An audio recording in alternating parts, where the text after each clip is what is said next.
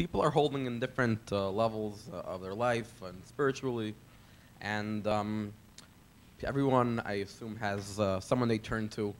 I hope. I mean, I do, and they turn. Not everybody has. They should. Okay. They should, but not everybody has. It's actually a difficult thing to find. I agree. Yeah.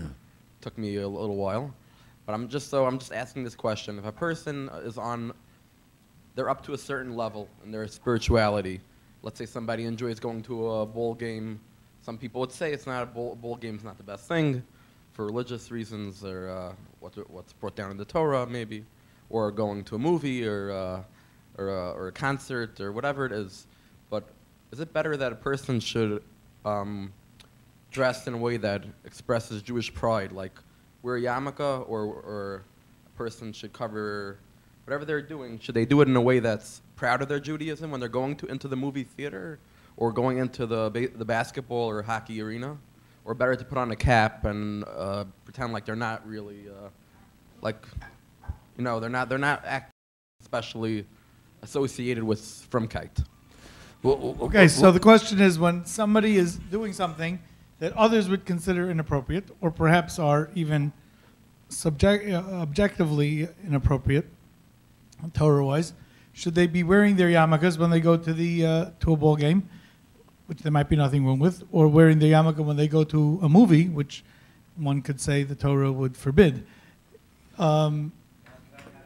Yes.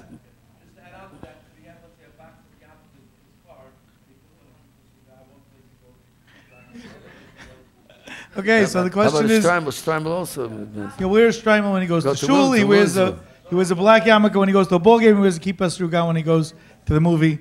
So that's, or the other way around. And when he goes to, we won't say what he wears when he goes to Atlantic City. Question is, what should one... So my question, what was the beginning of your comments at the end of it? You said everybody has to have a mentor, somebody. How did that connect with... It doesn't have anything to do with it. I was trying to get to it based on just saying everyone is in a different place spiritually. They know themselves. They need outlets. Some people really get they can breathe a good sigh of relief. I've met people who, they say they go to a Broadway show. I've never been to one, but they it's really, they go to a basketball game and they really feel like. Okay, we got the question. Well, I think that what Rabbi Mintz said before is really the answer. It depends if it's a place that's not against Torah law, so then it's just a place to relax. You go to a game, a basketball game, whatever, so you should wear a yarmulke. There's nothing against it in Torah against going to a game.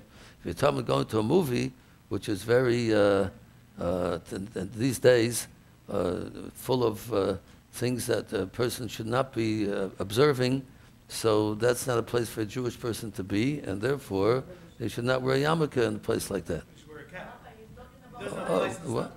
Oh, yeah.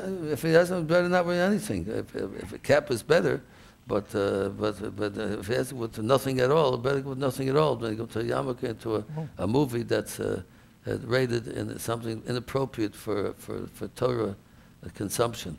Shouldn't be a Torah mate's cap, though. Okay. Right. Do not wear your Torah mate's cap to the movies. Okay. Unless you can get up and scream and yell against it, that's a different story.